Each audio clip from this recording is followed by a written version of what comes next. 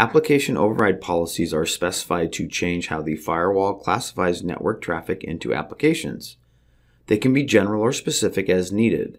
The best practice assessment checks with the network admins to ensure whether it is absolutely necessary to have the app override policy. As a best practice, avoid using application override policies if possible.